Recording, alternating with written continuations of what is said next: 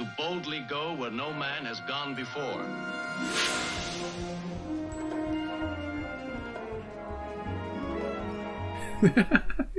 Hey everybody! Hey everybody! It's episode 20 of the third season, the final season of the original live-action, as we'll call it, Star Trek. Last time we had Methuselah, who was played by that guy. You've told me already. I know I know it's for me. It hasn't happened yet, but I know in my soul I know it. You've told me it's that guy from the A Stop at Willoughby episode of The Twilight Zone. I know. He really is that old. He's so old he actually, in his original timeline, he went back in time to Willoughby to spend even more time. No wonder he has time to build all this fancy stuff on that planet. He just goes back in time every now and again. You know, the first thing he did was build a railway. And he just cycles back in time until he's developed enough technology to miniaturize the... It's a bit like Catspaw, wasn't it? Miniaturize the Enterprise. You know, they had the same thing in Catspaw.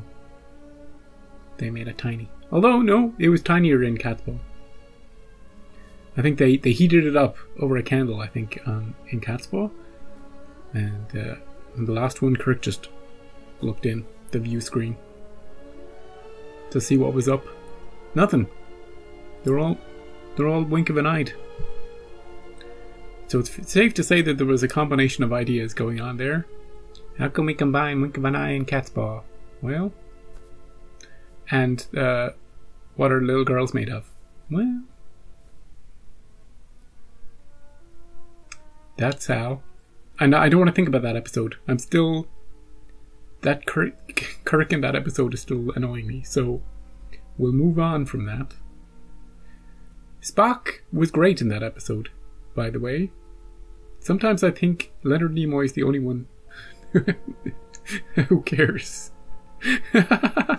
about his own character. We did have that one episode where he was cranky. I'll give him one episode. Both Kirk and McCoy have acted all sorts of crazy sometimes. And I just can't understand it. I guess Spock isn't... he has sort of an easier time of it because his general nature is to be calm and kind of stoic, you know? He's not going to have any crazy lines like, "You love me, not him." This is the way to Eden. Well, I know the way to San Jose, but Eden, an entirely different thing altogether. Let's find the way to Eden and have a fun time getting there. Could be a woman's name. No, what the hell is this? What is that? A tiny ship? Never seen anything like it. What is it, fellas? We're chasing it. There's definitely the stolen space cruiser, Captain. Space cruiser. 6 aboard. Hailing frequencies. They're going to Eden. Don't distract them. This is the Enterprise. Where's Uhura? They are receiving us, Captain. You're not There is Uhura. no evidence of malfunction. They're turning. Gearing off, sir. Oh, that's quick. Chase him, Sulu. Pursue and overtake. Aye, aye, sir. Well, what if they warp into us? Continues on course. It will enter Romulan space. Engage. Oh. Tracked beam engaged. Bring them in. Is Eden in Romulan space? Their engines are seriously overheating, Captain. They could explode. Power approaching critical. Uh-oh. Beam him out of there. Scotty, are you ready to transport? Aye, Captain. Get him. Explosion is imminent. Scotty! Aurora personnel, stand by to be transported aboard. Is she going to be vital to the episode? Stand in Uhura?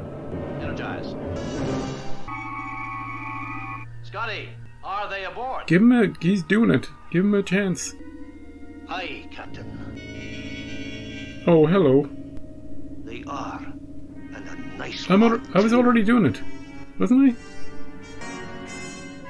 That one looks like me. The one in the back. With the crazy hair. Are these the space hippies? I know there's space hippies coming. These could be the space hippies that I've heard about. Edges of the star I mean, there's only 5 episodes left. Gotta be one of them. Shouldn't some of them be like posed like they're at the controls of their ship? Instead of all standing up. I guess Kirk told them to prepare to be beamed. They just want to find they're on a holy quest to find Eden.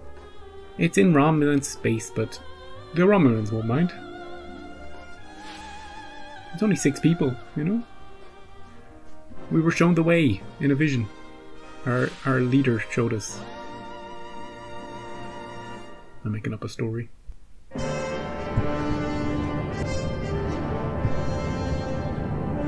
It's a pilgrimage. I don't know. The son of the Catulan ambassador is one of 6 we have beamed aboard. We have been ordered to handle him with extreme delicacy because the treaty negotiations are in a crucial phase. They're funny looking. Take them to the briefing room. We are not in the mood, Herbert. Oh, Irina? Tell Herbert it's no go. Chekhov? Shall I send for security? No, I'll be right down. Mr. Spark? No, go, no, go, no, go. No go. Which one of you is Tonga Rat? Oh, you? You can thank your father's influence for the fact that you're not under arrest. If you have an explanation, I am prepared to hear it. Tell us. What's up? No? Silent treatment? But you were just yelling a second ago. There's gonna be trouble, Spock. Do you want this episode off? Spark, take them to sickbay for a medical check. But they don't want to go anywhere. That guy's got such... You see the ears on that guy? He's like a Ferengi. Oh! 1. We are 1. Are you one, Herbert? I'm one. I am not Herbert. He's not Herbert. We reach. And your objective? Are you Herbert? We turn our backs on confusion and seek the beginning. What is your destination? Eden. Planet Eden. That planet. It is a myth. We recognize no authority save that within ourselves. Well, whether you recognize authority or not, I am it on this ship. Because of my orders, you are not prisoners, but my guests. I expect you to behave as such. Oh, Herbert, you are stiff. Is it like being a square? We respectfully request that you take us to Eden. Quick question. Do they have any supernatural powers? I know they're all from different planets, apparently. Do any of you have the power to take over this vessel? I'd like you to fill out this questionnaire form. We've had troubles with strange people before, so just tick any box that applies. Do your eyes go up in the back of your head? You know? Do you have any ESP of any kind? Have any of you seen any lights recently? No? Does this mean anything to you? You know, if they have no powers except for being obnoxious, then this is going to be easy peasy. We just put them somewhere and we ignore them and we get on with it. What do you think, Herbert? This guy's such a Herbert, isn't he? Freaking Captain Herbert. One of the guys has like a little infinity symbol on his egg. And the one in the back reminds me of somebody. I don't know who. The main one in the middle reminds me of somebody too, but I don't know. None of the others do. Just the main guy, the one in the back. And I think one of them is the first person with the colored hair. Is the somebody important that we're supposed to treat well or something? I will double check that. Right, the son of a Catalan ambassador. So be careful. Oh, the transcript refers to them as hippies. That's funny. These are the hippies. Okay. I mean, so far, all I've heard is that they want to go to Eden. That's fine by me. No problems there. You know, if they had their own transportation and they weren't going into Romulan space, then that would be fine with me, but... I have orders to the contrary. Herbert! That's a bit annoying. Lieutenant Palmer, notify Starbase. We have the 6 aboard. Personal note, the Catalan ambassador. His son is safe. Captain. Yeah. That's what it is. Do you know one of them? Sir, I believe I know one of them. Did you date one of them? Irina Galiulian. Maybe you can get through to her. We were in Starfleet Academy together. One of those was in the academy. Yes, sir. You wish to see her?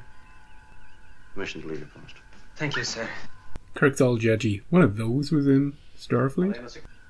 Do they really believe that Eden exists? Many myths are based on truth, Captain. Yeah. They are not unintelligent. Their leader, Dr. Severin, is a man... Dr. Severin is their leader. A doctor. Yes, in the fields of acoustics, communications, and electronics on Tiburon. No, cool. They've rejected all that, and they seek the primitive. What makes you so sympathetic toward them? It is not sympathy so much as curiosity. They regard themselves as aliens in their own worlds, Yeah. a condition with which I am somewhat familiar. Hey, good point. Maybe we should check out wherever they were going to. What does Herbert mean? It is uncomplimentary, Yeah. Captain. It's like being a square. Rigid and limited patterns of thought. Yeah. He's been called Well, I worse. shall try to be less rigid in my thinking. Captain Dunsel, remember? Oh, they have instruments. Where do they get those? For the good land, don't cry, don't cry. Don't cry. Gonna live, not die. Gonna live. Now they feel more like hippies now. Somebody gave them these instruments, by the way, in sickbay. Hey, Excuse me, is Irina Galiulian with you? yeah, she's just over Getting there. her physical. Okay. Gonna crack my knuckles and jump for joy. I got a clean bill of health from Dr. McCoy. Nice, nice. Say, tell me, why do you wear all those clothes? How do you breathe? Irina, Pavel Andreevich. you know I was on the Enterprise? She's very I pretty. had heard. Why? Hey, this is a private moment. Come, Are they in a threesome relationship with those three? how could you do this to yourself? You were a scientist. Look at you. Look at yourself, Pavel. Yeah. How can you breathe in that? Why did you do it? Why did you? Everybody's looking. I believe in what I do. Can you say that? Yes. Oh, we should not tear at each other so, Pavel. Today, when I first knew it was your ship that followed us, I thought of you and wondered what I would find. Yeah. Yeah. I got a question. It's not about hippies, but it is about this situation. If we take away, if they just had their own ship, so we remove they've stolen a ship from the whole equation, would the attitudes towards them be the same? I think the attitudes towards them would be the same. I think everybody would feel exactly the same way towards them that they've been showing. Spock is the only one who's even, remotely sympathetic towards them. They've given up these. They're very smart, they're bright, they went to college, they went to the academy, they've studied deep into their fields of interest, and then they've given it all up to pursue this quest for this planet, this Eden, that they believe exists. And I say, okay. Take away the fact that they stole the vehicle to get there. And I say fair enough. They want to do that. That's their right. If they're not hurting anybody, absolutely. But there seems to be the attitude of they're wasting their gifts, their talents, they're throwing away solid careers, they're wasting their lives doing something that we don't believe in. Therefore, we should look down at them and we should make fun of them. Now, it doesn't help with the singing and the Herbert stuff. That doesn't help their case. But on principle, I have no problem with these people. Hey, Chekhov. You still love her? He's trying not to look at her. He knows if he looks at her, he'll fall right under her gaze. Look at the way she's looking at him.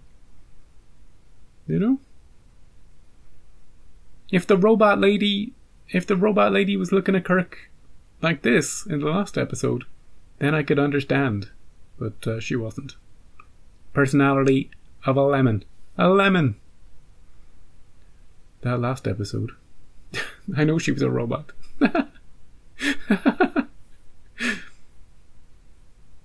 Anyway. If they cut out their annoying behavior, maybe, I don't know, maybe it needs to be annoying for us to have that contrast in this episode. They seem to reject, maybe it's not just about finding Eden, like the actual biblical place, the paradise. Maybe it's not just about that. Maybe it's like Kirk was saying, and Spock did that conversation, that they're rejecting the current structure of society. They're stepping outside of that because they feel restricted by it. They feel maybe that their whole lives are... I understand this in some aspects. A bit like Spock understands it. He feels a little alien in his surroundings. I understand that too. So maybe that's why he and I are more sympathetic. I know they're going to be annoying. I know that they're acting super annoying. I know that. But I understand. What do you think, Chekhov? You've been standing there a long time, not saying anything. What's your deal? Gotta look at her sooner or later. By the way, we have one true love for Kirk. That one he married. No, well, you could argue the last one. The one he Spock had to make him forget. But the one he married, we'll say that's the one for him. We have one for McCoy. That's the one on the asteroid that's heading course corrected to a planet. We've got one for Scotty in the Lights of Zatar. That one. Maybe this one. And then maybe this one, Chekhov. Maybe you could go with her to Eden. The one that got away. You know? Chekhov's had plenty of action over the seasons. You know? So maybe she's the one though. He did seem affected when he heard her. He instantly recognized her voice too. And Spock and that Romulan.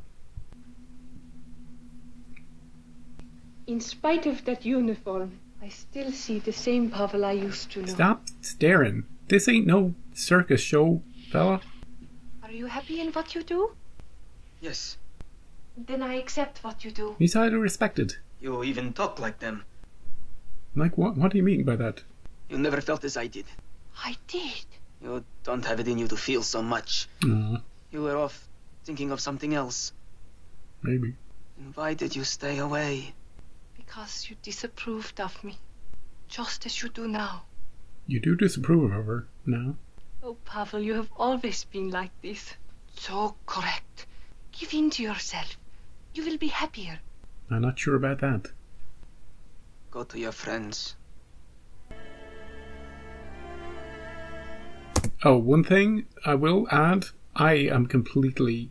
There is a parallel probably here, more than likely, to hippies in real life in America at this time that I will completely not understand or get. Or so the social commentary as regards to that, I will be pretty much ignoring because I don't have the experience and the knowledge to talk about it.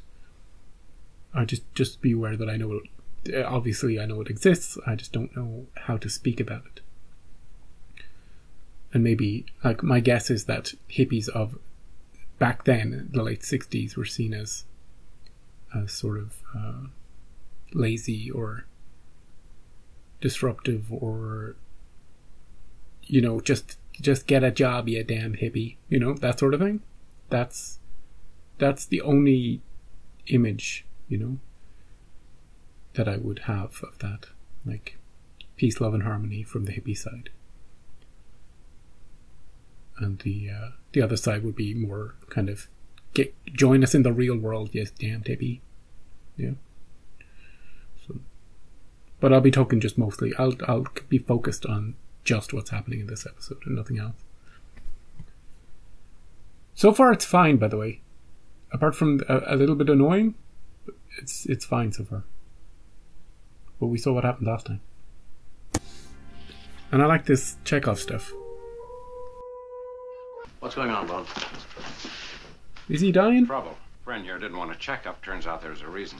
I don't know what this man was planning on doing on a primitive planet. I can tell you what would have happened had he settled there. Untrue? Since the coccus novi, it's deadly. Okay. Does he have it? What about the others? Well, the others are clear. He doesn't have it. He's a carrier. Remember your ancient history, typhoid Mary? But he carries the disease and spreads it to others. No, okay. Is the crew in danger? Oh, no. Why did you bring me in here, Bones? Skips. In the meantime, he should be placed in total isolation. Yeah, quarantine for you, This dude. is outrageous. You're not isolating me, you're imprisoning You're me. carrying a thing, dude. Put him in isolation. The captain believes he's doctor. You can't do anything. Unless your ears have superpowers. I want a guard maintained on Dr. Severin until further notice. More than one. You don't belong with them. You know what we want. You want it too. Come, join us. Oh, geez, Sulu's already joined them. We know what he's like. At least season 1 Sulu would have already joined them. He'd be sitting down. He'd be singing songs. He'd have a flower in his hair already. That's the Sulu I know. How do you know what I want? You're young. Think young, brother. Yeah, think young. You make it tempting. Mr. Sulu. It's not bad of it, Sulu. Mr. Sulu, explain. Just talking to him. No explanation, sir. Dr. Severin will be released when we think he is medically safe. Stiff man putting my mind in jail, and the judge bang the gavel and say no bail. He's pretty good improvisation, isn't he? Hey, Hadley. Engineering to bridge. Did you meet the hippies yet, Hadley? Yeah. Mr. Spock, I don't seem to be able to communicate with these people. Do you think you can persuade them? I shall make an attempt, Captain. Thank you, Mr. Spock. I have no influence over what they do. They will listen to your reasoning. Yeah, you're the leader. I can use the resources of the Enterprise to determine whether or not Eden actually exists. Yeah, we can research it. Plot its exact location. Yeah. I can present a case to Federation to allow you and your group to colonize that planet. Neither you nor your people are at present charged with a crime. If they persist, they will be so charged and forever barred from Eden. As I have been barred? Then you knew you were a carrier. Of course I knew. What I fail to understand is why you disobey those orders. Because this is poison to me. This stuff you breathe, this stuff you live in, the programs in those computers that run your ship and your lives for you, they bred what my body carries. That's what your science have done to me. Right. Hey, maybe there's a cure on Eden for him. Like the Doc had a cure on the asteroid. Only their way of living is right. Your very presence will destroy the people you seek. I shall go to them and be one with them. And together we shall build a world such as this galaxy has never seen. A life. They could be like the Organians. So now you're going to try to persuade me that your technologies will find a cure for me and then I'll be free to go. Yes, Doctor. I don't think that's true. All right, you send them in. I'll talk to them. No, I don't trust that. You should be here too, Spock. At the same time. I don't trust that he'll do what he says. Look at the smile. Dr. Severin is insane. I've not consulted Dr. McCoy, but I have no doubt of it. He didn't seem insane. He seemed frustrated. He seemed bitter. He seemed angry. He seemed determined. Maybe a little egomaniacal. A little bit. Maybe a little arrogant. Just as we are. I don't know. I'd have to listen to the whole conversation. Maybe there were aspects of insanity there. You know, endangering the very people he's professing to want to live with and start an Eden with. But yeah, if Spock says it's usually 100% true. But good performance. The actor is great. I do like how he's acting that part. So top marks for that. Spock, I'm sorry you had great respect for him. His condition does not affect my interest in the movement. There is no insanity in what they seek. Do you want to research it, Spock, on your own? I made a promise, which I should like to keep. Right. I must locate Eden. He's promised Mr. Spock that he will order his disciples to conform to our rules and regulations. Yeah, we didn't watch that happen, but hey, fella. Am I crossing you? No. Spock has instruments too. I was just thinking, hey brother, do you play? Yeah, he does. He does. Can I try it? Absolutely. This guy's the coolest one. Ooh. Oh, that's now. Groovy. I reach that, brother. I really do. Give us something, Spock. Not the dregs one. Oh, talent. Yeah. I want to play it now. Hey, how about a session? You and us, it would sound. If I understand you correctly, I believe the answer might be yes. Yeah. I'll spread the word. You're making friends, Spock. Whoop! Speaking of making friends, you can take a break, can't you, Chekhov? I have been looking for you, Pavel. Just 20 minutes, Chekhov. What room is this? Auxiliary control. Should the main control room break down, we can navigate the ship from here. No, Chekhov, she's figuring out how things work. She's gonna take over the ship. What do you want? To take over the ship, probably. To apologize. Does not matter. Oh, but it does. It is against everything I believe in. And I do not like having you angry with me. Or disapproving. Then why do you do such things? Like what? What specifically? What are you working on? I am assisting Mr. Spock, locating your Eden. We project the orbits of the various planets here. Do you know all these things? What I do not know, I find out from the computer banks. If I knew nothing at all, I could navigate the ship simply by studying what is stored in there. Yeah. You've told her everything. She's bewitched you. He's looking at her now. He's done for. You always had to be different. Not different. But I wanted to be. Fade to black. Ah, crap. I am not receiving, Mr. Chekhov. He's busy. Spock, give... Spock to Chekhov, repeat. Give him... I am not receiving. 20 minutes, Spock. 15. I was momentarily delayed. Wowza. Everything can be handled from auxiliary control. The computers contain all the information we need. Damn it. We should all go out and try to swing as many as possible over. You were supposed to tell him to behave, and he didn't. Well, that's on us. That's on us. We didn't supervise the meetings. I'm talking about you. Everybody get in here. It's a party. Long time back when the Oh, he's liking it. He's digging it. Wow, this guy too. If a man tells another man out of my way, get out of here. He piles up trouble for himself all day. Hell yeah. Can't reach across. Spock's gonna join in. Come on, Spock. If they weren't trying to take over the ship, it would be kind of cool.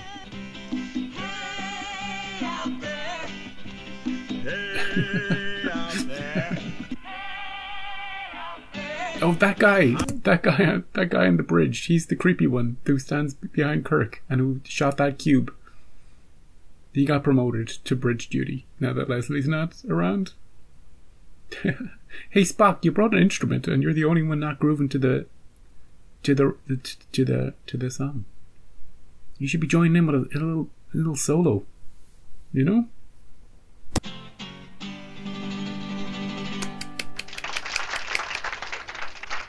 Is he gonna play? What do you got for us? She's got like some sort of wheel. You don't hear this sound anymore in music. Oh, it's almost time to break out of... Oh no, yeah, he's gonna... This is so stupid. Oh, what is that? What is that? That's different. Let's go to auxiliary control. I'm doing my job. Why are we listening to it on the bridge? At least we know where they are and what they're doing. I don't know why a young mind has to be an undisciplined one. I used to get into a little trouble when I was that age, Scotty, didn't you? Scotty was never that age. Uh-oh. Hey guy! Watch your back, he's gonna do the thing. Encore! We haven't taken over the ship quite yet. We already know they're pretty smart, so they'll be able to figure it out pretty quickly. Hey Sulu, what's going on? Captain, I get no response from controls. It's channeled over somewhere. Auxiliary control. It seems as though someone else is running the ship. Kid. That's right. Yeah. Someone else is running this ship. I am. He's got a great voice, this guy. He's got everything channeled over. Start a trace back on all circuits. See if you can bypass. Do that and I shall retaliate. Bearing into Romulan space. Oh no! We know what's in there somewhere. Romulans are keeping Eden a secret from us. The Romulans will view this as a military intrusion and attack. Yeah. If you bring her about and return to Starbase, no charges will be leveled. I don't believe that. No charges will be... If you do I don't believe that. You and the ship will be destroyed. He's got jelly in the belly. Real scared. The musical guy, he's my favorite. He's great. Not only is he good with the music, but everything he says is just gold. He's just a funny guy, you know? The others I can take or leave, but...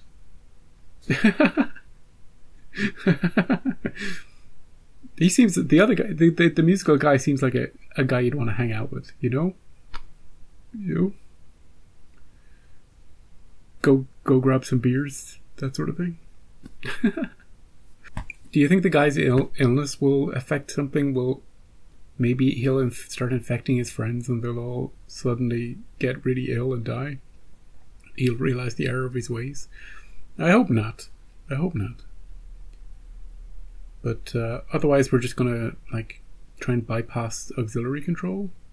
Scotty can get into a tube and cut something, or I don't think reason is going to get through to him. Adam. Rand. You are being led by a man who is insane. Yeah. You are being used by him. Clinically insane. Spock said so. Adam, there's a file on Dr. Severin in our computer banks. Ooh. Attesting to the fact that he is a carrier of Pacificoccus novae. It's very contagious and deadly. You'll also find a report giving a full psychological profile on him. He's cuckoo. And have you seen his ears? You know I reach you. Yeah. But there is a tragic difference between what you want and what he wants. He reaches you, though. While they were making friends with Spock, Spock was making friends with him. They've established Eden, Brother Severin. When will we get there? At this speed, 3 hours. 3 hours to Eden. How do you plan to stop them? By cutting off their life support? I have another weapon. I want to see Eden. Whatever happens in this episode, I want to see that planet. Making an adjustment on their circuits. Head now to Eden. Yea, brother. Gonna live like a king on whatever I find. Maybe it's a wasteland. Eat all the fruit and throw away the rind. Imagine if it was the Apple Planet. Yeah. That wasn't in Romulan space, though.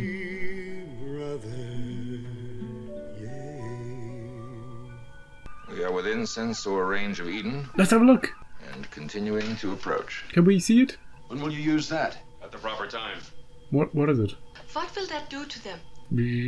Well, I'm using sound against them. Ooh. It will stun them and allow us time to leave. Sound pitched that high doesn't stun. It kills? It destroys. Oh no. It's correct for you to be concerned, but be assured also. He's insane! Rejoice, brethren! Soon we shall step together into Eden. It's gonna destroy their ears, especially Spock's.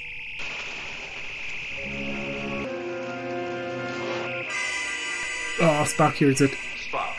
Do you hear it, Kirk? It has gone beyond... Oh! We need earplugs.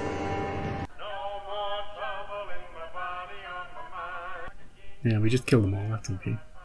You gotta make some sacrifices if you want to go to Eden. You must destroy the panel.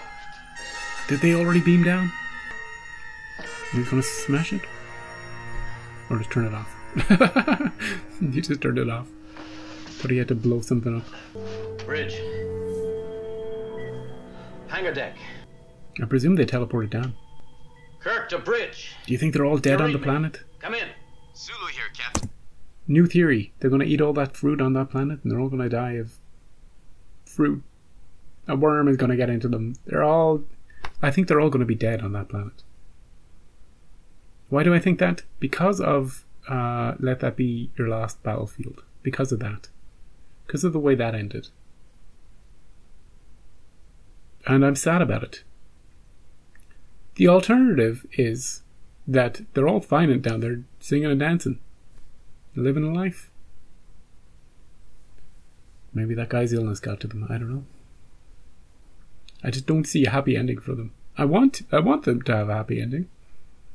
You know? For all the people who've tried to take over the ship. They only did it for a few minutes. I know it was 3 hours. It was like 3 minutes. And they were chill. Chill enough. Led by an insane man. Do we have control of the ship? No, sir. Control is in auxiliary. We're in auxiliary. Sir, one of the shuttlecrafts has been taken. It has landed. Except for those aboard the craft, I read no life at all, either humanoid nor animal. Any fruit, Spock? I want the coordinates zeroed in so that when we beam down, we won't be visible to them. Got it. Oh, okay. Mr. Chekhov, join us in the transporter room. Why are we doing this way? There must be a reason, like cinematographically, for us to see them, but them not to see us. What are we gonna see? Oh, it's remastered. I don't hear any music. Fantastically beautiful planet. Is this what they believe they'd find? Don't eat the apples. Dr. Severin.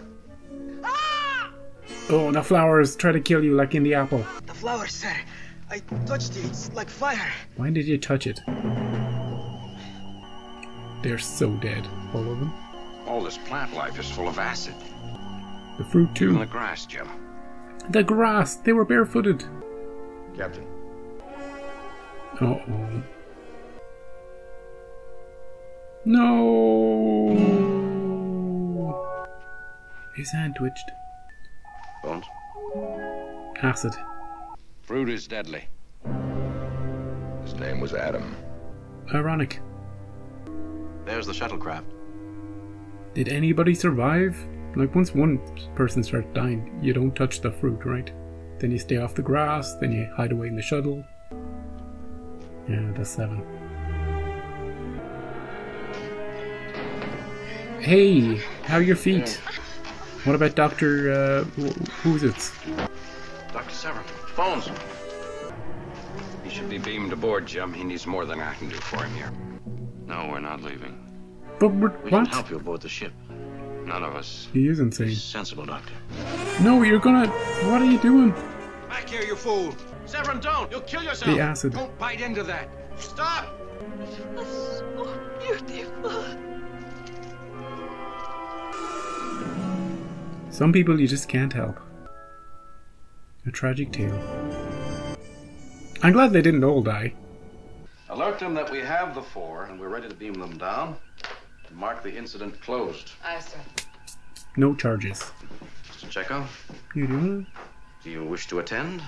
I wish first to apologize for my conduct during this time. it? No I problem. did not maintain myself under proper discipline. I endangered the ship and its personnel by my conduct. Hey, Chekhov. I know you weren't on the planet in the last episode, but if you'd seen Kirk in that episode, you would not be apologizing right now. Kirk deliberately put the lives of 400 plus members of the crew, everybody on the crew. He put your lives in danger because he fell in love with a robot. So, you spending 2 minutes kissing your ex-girlfriend and giving her all the secrets of auxiliary control? You know, that's nothing. Don't even think about it, Chekhov. I respectfully submit myself for disciplinary action. You did what you had to do. You may go. It's all good. Thank you, sir. Hey, Scotty, give Chekhov 20 minutes. There she is. I was coming to say goodbye. And I was coming to say goodbye to you. Be incorrect. Occasionally. And you be correct. Occasionally. It is my sincere wish that you do not give up your search for Eden. I have no doubt but that you will find it. Why do we think that one was Eden? Spock thinks it's still out there. We reach, Mr. Spock. Whatever, Herbert. He thinks he's cool. He thinks he knows the lingo. You don't know. He doesn't know. Oh, Skip! I know him. I know Skip. I saw him like a couple of weeks ago in an Alfred Hitchcock Presents episode. Hey, first impressions of the Space Hippies episode. I liked it. That was fine. Maybe my expectations were so low going into it, based on all this stuff I've been reading about space hippies in the comments. Nobody's spoiled anything about the episode, by the way. I've just seen the word a few times. It was fine. It was kind of fun. You know? Nothing horrible. Well, look, you can always find something horrible, right? But of all the episodes where somebody's tried to take over the ship, there was some music, there was some funny moments, there was a pretty lady for Chekhov, you know? We had there was a lot of stuff I liked about the episode. And the annoying parts were quite few, actually. I thought it was going to be when they were in the transporter room at the start of the episode, saying Herbert over and over again. That was the worst of it. You know, that was the, oh my god, what is about to happen in this episode. I even suggested to Spock, hey Spock, do you want to take this episode off? Turns out, Spock is vibing with them. He's on their level. He understands them. You know? It was Kirk who was the square. You know? The big man, the big authority man. Living by the rules of the system. You know, Spock understood. He made friends. He jammed with them. He didn't need to take the episode off because it turns out they weren't that annoying at all. For the rest of it. Now, if you didn't like their tunes, if you didn't like the singing, if you didn't like the music, there's a lot of it in the episode. If you don't like hippies, there's a lot of them in this episode. But, yeah. Initial impressions just coming straight from the episode. It's certainly not... I'm not going to be launching into a 30-minute essay about it. And this thing, and that thing, and the other thing. It was kind of straightforward in its own way. It was kind of... It had a kind of a wholesome enough vibe to it. Now I'm just going to have a little glimpse online to see what other people thought of the episode, the Wikipedia and all that. The Variety reported that this is the third worst episode of the entire, you know, that sort of thing. I would disagree. If it's on the worst lists, I'm going to disagree. Yeah, that guy, I know him. From other things. He's a famous actor. Charles Napier. I know him. In a 2009 interview, Charles Napier recalled auditioning for the part of Adam, which was his first guest starring role. He won the part by jumping onto a table and singing The House of the Rising Sun in front of others trying for the part. That's perfect, because that sums up his whole... He brings an energy to this episode, that guy. In particular, more so than even the leader, the insane doctor. We'll talk about the insanity as well in a little bit. But yeah, he brings the energy, he brings everything to this episode. Without him, it's less. The episode is less without him. Without his infectious enthusiasm, without his kindred friendship with Spock, without the music and it's not ad-libbed, obviously it's all script written, but his ad-lib musical rhyming. He just brings it. And he's not that annoying either, from my perspective. So yeah, the fact that he won the part by becoming that character, doing that character, and being that character is... Maybe it's not truthful, maybe it's just one of those stories, but it feels right. It feels... I like the story, whether it's true or not. The episode has generally been seen as one of the weakest in the show's history. Well, yeah, I was expecting this. I was expecting it. The space hippie characters are too strange and irritating to view them sympathetically. Yeah, interesting. Oh, yeah, this review hates the singing, calling it the worst form of padding. No, there's worse padding. We've seen worse padding. There's boring padding that we've had quite recently. Hey, do another pass. And then we just watch another shot of the ship orbiting the planet. Or that boringly long 10-minute segment in the Lights of Zatar, when we're all discussing around the table about the woman's brain. There's a lot of stuff that when I'm editing, I'm like, if this is so boring, it's actually easy to edit because I can just compress it. This scene I can just compress down, and I don't have to worry so much about the copyright stuff. The funny thing with the singing in this episode, it's going to be annoying for me editing it because I can't include the songs. I can't cut the songs properly because music doesn't like being cut. It's very jarring to the ear when you cut music because suddenly you've gone from one part of the song to another part of the song, and unless you do it really, really well, your brain will be like, oh no, that's So yeah, that's the annoying part for me.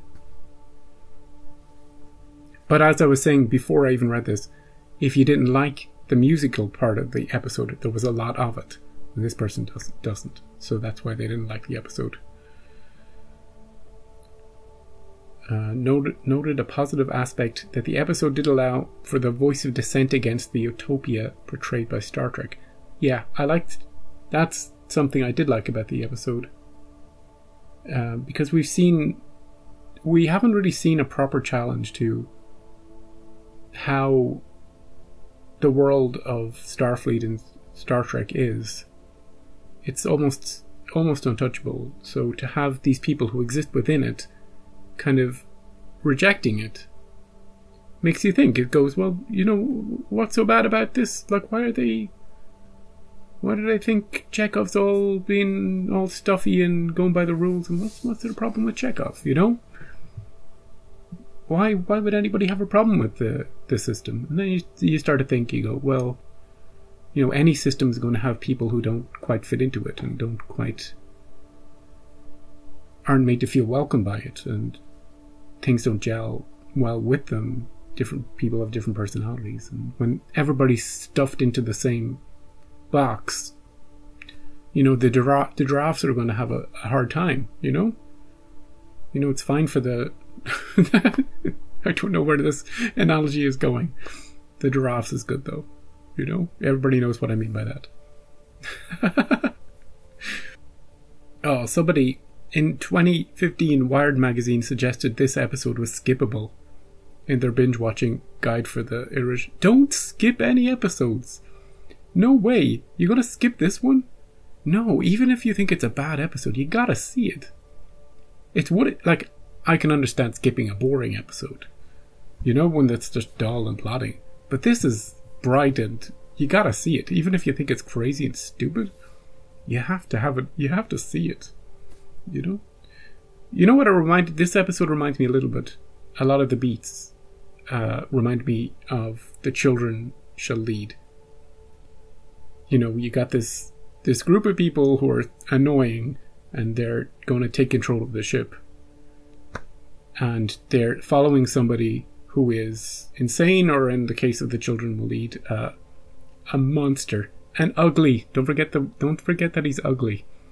You know, once the once the veil drops, once the mask falls off, it's very important that he's ugly. I can't believe we followed that episode up with Is There in Truth No Beauty?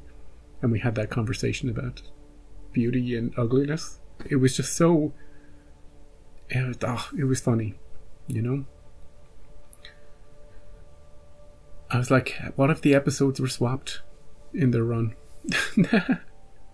Anyway, yeah, that episode is like this episode, except this one's better.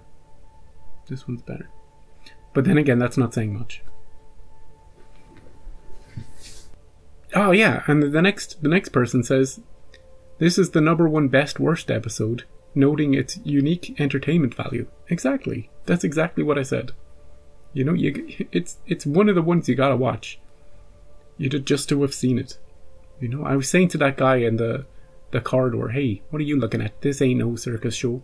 It kind of was.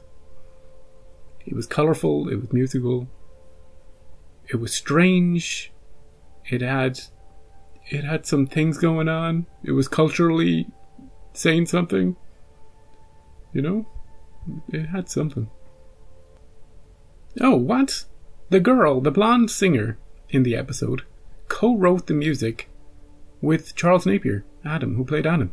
They wrote that music themselves. That's kind of cool. I like that. That adds a bit of something to the episode, a bit of authenticity. They weren't just given music to play, or no, I don't think they were playing anything. They weren't just given music to sing. They actually came up with something themselves. It was very, very 60s.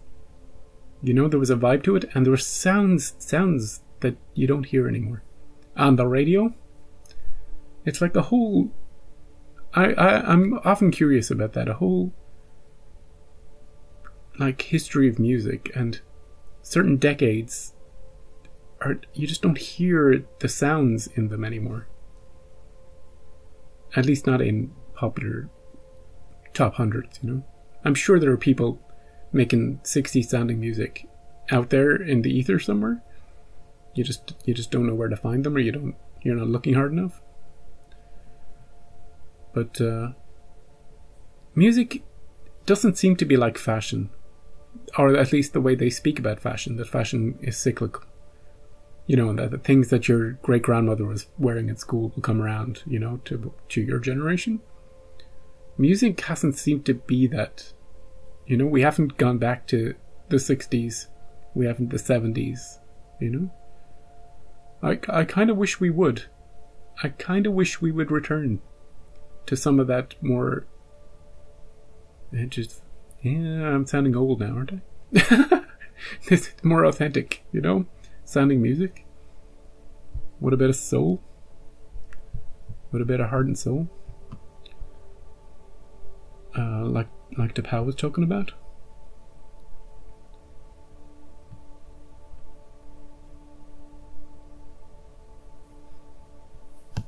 Right, next thing on the agenda is to look at...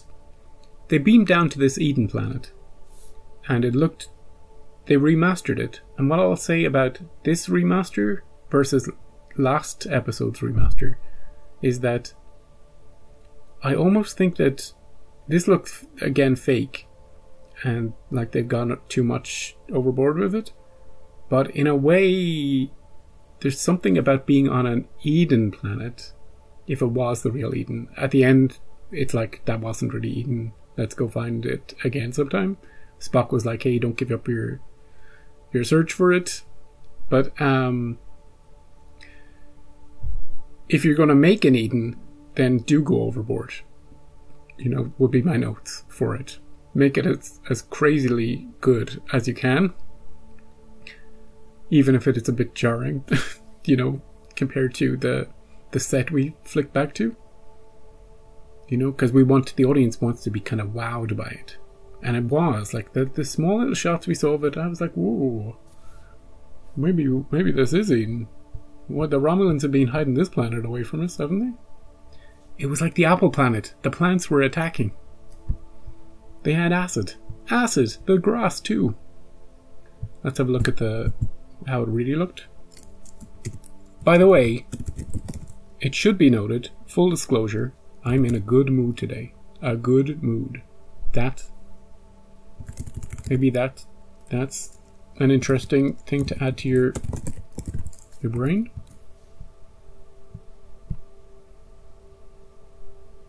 Maybe if I was in a bad mood, I'd be ranting about something.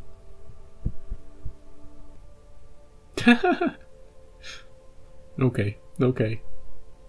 What is this? Does that remind me of the Shoreleaf planet, maybe? That shot? The original shot? It maybe reminds me of the Shoreleaf planet. But I think we've seen it. I think I've used it in an episode before. And something's triggering Shoreleaf for me, but... yeah. Oh wow, apparently supposedly originally, Chekhov, the woman Chekhov's love interest was supposed to be yet another Kirk's love interest. But she was supposed to be McCoy's daughter. Imagine how different that episode would have been. I would have been questioning why we'd never heard of his daughter before, for starters. But after last episode, inappropriate, Kirk. Don't flirt with McCoy's daughter. What are you doing? Oh, I'm glad they didn't film that, because I don't know how they would have done that. I want to see it, in an alternate universe. I definitely want to see it, but I'm not getting good vibe feelings from that story. Because Kirk and McCoy are generationally equal. I know McCoy's a little older, but it's never played that way. It's never played that way. We never refer to McCoy as this older figure in the group of three, for instance. So to have McCoy's daughter be romantically interested in Kirk is just not. So I understand why they changed that. And look, I like giving Chekhov and Sulu and Uhura, who again not in the episode, stuff to do. And Chekhov was so... You know what's funny about Chekhov in this episode? He was very rigid. That's not the Chekhov that we really know. Remember the Chekhov in Spectre of the Gun? That's the Chekhov we know. The one who's distracted by the pretty lady while everybody else is concerned about the situation. He's off with this imaginary made-up woman. But in this episode, he's so... I am focused on my career. How dare you turn your back on Starfleet? Where were you? I guess he's hurt as well because he has his prior relationship with her. But he's very rigid and by the book, and it's part of the story because she's the one who's free and easy and live a little, and he's the let's go by the book, let's climb that corporate ladder, let's do everything we're told. He's that character. And in the end they learn to give a little bit towards each other, And anyway, and if somebody asks me in the future who is Chekhov's woman, that's the one in this one. More than the one in the Apple, more than the one in Spectre of the Gun, because she doesn't exist. More than the two in I'm Mud. More than a feeling when I hear that old song they used to play. Speaking of the 70s. Well, I was listing Chekhov's love interests, yeah. But, yeah, she's the one. The one in this one. The way she looked at him, the way he melted under her gaze, he couldn't bear to look at her because he knew once he looked at her, he'd never be able to resist her. Yeah, she's the one. Sulu joined their cause immediately, didn't he? Ah, Sulu.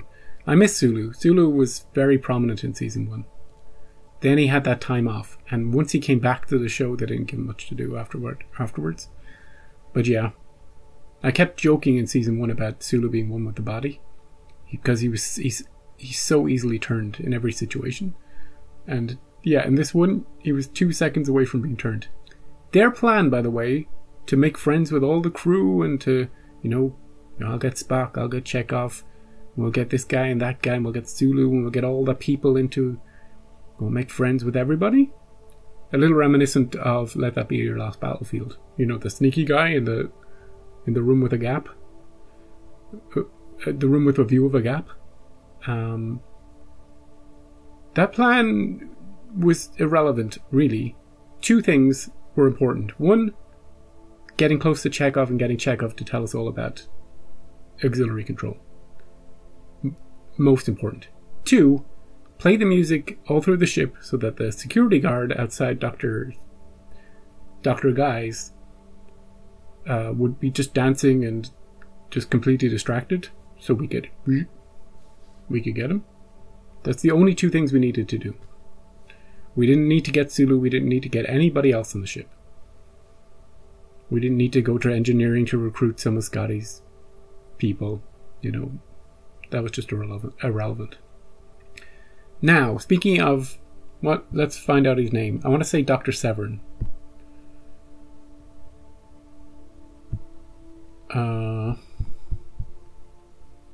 Yeah, Dr. Severin. The insane one. Not very evident. Very, very clear at the end. When he reaches what he thinks is Eden, or maybe he doesn't believe it's Eden anymore. But he's so frustrated and he's like, his whole mission to get here took so much out of him that he's like, it's here or bust. It's here or bust. I believe, if I will it enough, I'm going to believe it. I'm going to take a bite from this apple. That's where he's insane. That's where he's clearly insane. The rest of it, I liked his performance. I liked his frustration. I liked... sure, the ear thing, that's another sign that he's insane. I don't think insane is the word to use with that. I think he wants to get there at any cost. That's different to being insane. In that instance. So I think he's just a frustrated man who's willing to go beyond what he should to get what he wants, and to hell with the consequences, and to hell with his supposed friends. Like, I'm unclear. I'm not very clear on why we were so certain that he was insane. Apart from the fact that clearly he was, because Spock said it, and because it turned out that he was in the end. The rest of them weren't going to jump onto that tree and take an apple because they're like, oh, acid grass. I'll go back. We're done here, So, yeah.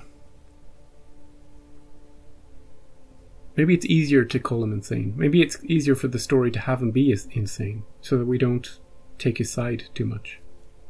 Maybe it's important to see him as this villain, rather than somebody who just wanted to find this place so much. Like I was saying earlier in the episode, if it wasn't for them stealing the ship and taking over the Enterprise, would they still be treating them like they treat them in the episode? And the answer is yes. It becomes clear that the answer is yes when Chekhov is talking to his ex-girlfriend.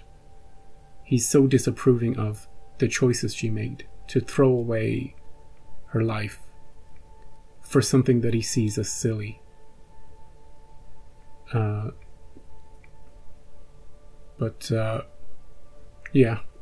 I don't know. And in the end, it sort of was. It was kind of a fool's quest because they didn't get there. But then Spock kind of balances it out a bit by saying that, Spock is very respectful in this episode towards them. And I do appreciate that. Because nobody else is. And Spock, again, a rock in episodes where you might think things are going crazy. Like in the last episode, he was the sane rock in the last episode, keeping Kirk, at least warning Kirk not to do silly things. There's a part in Willy Wonka and the Chocolate Factory. Why am I bringing this up? Where Gene Wilder is like, "Oh no, don't come back," or it's something. He's saying the words. He knows this kid is going to do something stupid and get themselves turned into a, I don't know, a pumpkin or, you know, whatever those kids get up to in that movie. He's saying the words. He sees what's coming, but he's not really. That's what Spock felt like in the last episode when he's trying to rein in Kirk a bit. He's like, let's just focus on the cure, shall we? He knows that Kirk's not going to listen to him. But he's saying the words anyway. What else will I reference? We had Boston. We had Willy Wonka. People hate this episode. I've read a few more things. Everybody hates it. The stupidest stupid. I hate this. It's the silliest episode ever. There's a venom to people hating this episode, which I find interesting. I find it interesting because of so many episodes I would rate underneath it. So many episodes that we've seen that I would put below this one.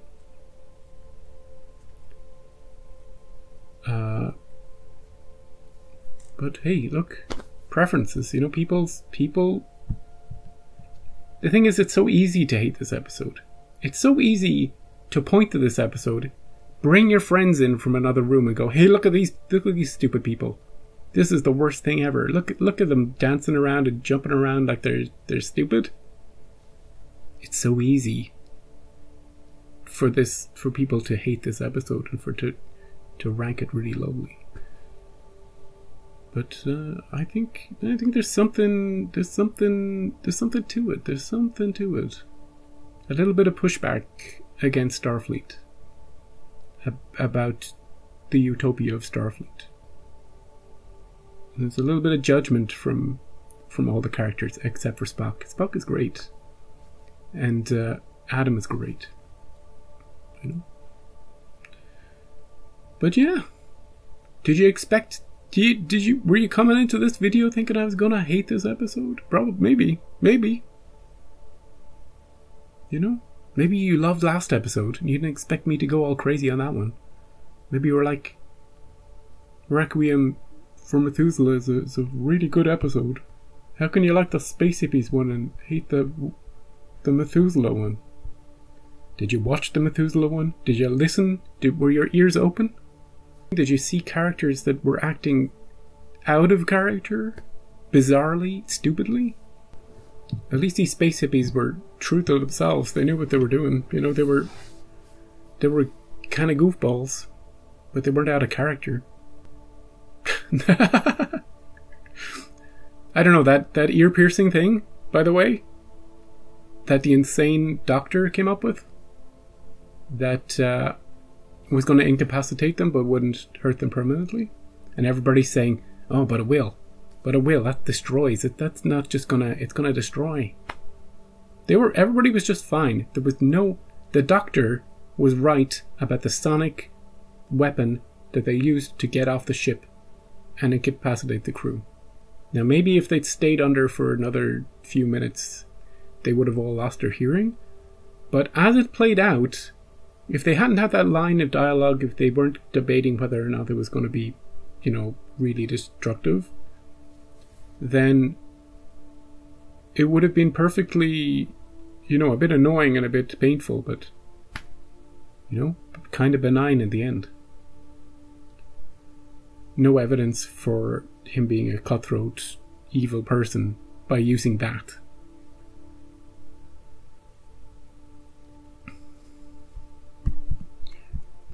More than a feeling. There were a few of the hippies didn't have much to do. The one with the crazy hair like me, and one of the girls who kind of looked like a blonde cheerleader. I guess she was singing, wasn't she? So she did have something to do. But I think there was another girl who didn't have much to do. Of the 6. Hey, it's usually 5. Usually 5 people try to take over. Remember, it was 5 Calvins. 5 wink of the eye people. Was it 5 wink of the eye people or 6? I can check that. Maybe it was 6. I'm going to have to undo my whole 5 thing if I'm wrong about this. No, it was 5. 5 wink of the eye people. 5 Calvins. But 6 hippies. They needed that extra one. You know, they'd seen the previous episodes. They're like, well, we can't do it with just 5. 5 children will lead. There were 5 in the children who lead. 5 is the magic number for this, for taking over the ship. Right. Anything else you want to talk about? I'm hearing voices. Hearing voices. I think I said I wouldn't talk for 30 minutes about this episode, and then I did. There's always stuff to talk about. You know? That's what makes this show so great. The good episodes, the bad episodes. That guy had funny ears. He was kind of, there's something aquatic about the ears, I think. When I'm looking at them. Like there's something, I'm getting an aquatic feel for them. When I look at them. I was kind of unclear about his illness as well. He had something. He was a carrier for something, but everybody was vaccinated, so don't have to worry about it. We had to wait 24 hours to see if any of the crew had it, but we never talked about it again. And I think the concern was when they beamed down with him that they would, because they couldn't get vaccinated anymore, within like a year or after a certain amount of time had passed, he would pass it on to them and they would die. So he was condemning them to die and not telling them about that because he was so committed to getting there. He said some stuff about, I don't know exactly, it's unclear why he wanted to go there specifically or how the whole movement started. Did he want to go there, but did he think that he would be cured once he got there? Was he so annoyed by... Did he blame this rigid technological society for getting it in the first place, and he just wanted some place to be away from that, to not think about it? You know? Was that it? And my final question is, why did they think? Were they so sure, and why was Spock and Chekhov, because they were doing the research too, that Eden, the planet we went to, was Eden? And then once we got there and realized the grass was acid, does Spock think that there is still an Eden out there? Well, how are we supposed to find it? We were sure it was this planet. Why were we sure? And how can we be sure again about another planet? What evidence are we using to? Historical records, you know? The Bible? The Bible doesn't describe a planet in space, in Romulan territory. You know, I think that we can just hand wave it away as don't ask about it, don't think about it, because there is no answer. You can write your own answer to that. Oh, and we got to see Shuttlecraft again. The 7. The only one we've got. They've taken a Shuttlecraft. Which one? The only one. The one we use all the time.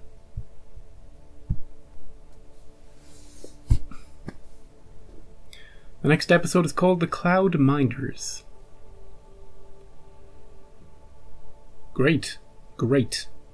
We need some of those, you know? Just in case they wander off. They're like shepherds, you know? We need shepherds for sheep, and we need cloud minders for clouds, because they're the same basic shape and color. See? Figured it out. Oh, this episode, not really something you have to figure out. That's what I meant earlier when I said it was very straightforward. they were very clear about what they wanted to do. We want to go to Eden. Take us to Eden. Oh, you're not taking us, we'll take it ourselves. And that was it. There was nothing... You know, maybe you question Dr. Severin's mind. Maybe you question Chekhov's girlfriend's intentions and motivations. It did seem like she was pumping him for information, but it was very clear that she still had feelings for him. And that was proven at the end as well. So, yeah. All in all, I had a fun time today. But I am in a good mood. You know? I am in a good mood. One of them, the one with the hair, was an ambassador's son or something. So we had to be. That's why we didn't lock them in the brig. That's the only reason we will let them wander around the ship, just to have the episode happen. I'm not sure we needed to do that. You know, and we weren't going to press charges for them stealing and destroying that vessel. We were taking the guy and let that be our last battlefield back to Starbase to face charges, weren't we? Because he stole a shuttlecraft? Just a few episodes ago. Double standards. It's one standard for monochromes. It's another standard for, you know, the half whites, half blacks, whatever, which one they were. No, that's Starfleet for you. Right, have a great week until the Cloudminders. I'll be back, you'll be back. And I'll leave with a song in your heart, hopefully. And a new appreciation for an episode that everybody hates. And it ain't so bad, you know? And if you think otherwise, well, you know what that makes you. You know what that makes you. You're a frickin' Herbert. Frickin' Herbert. See you next week.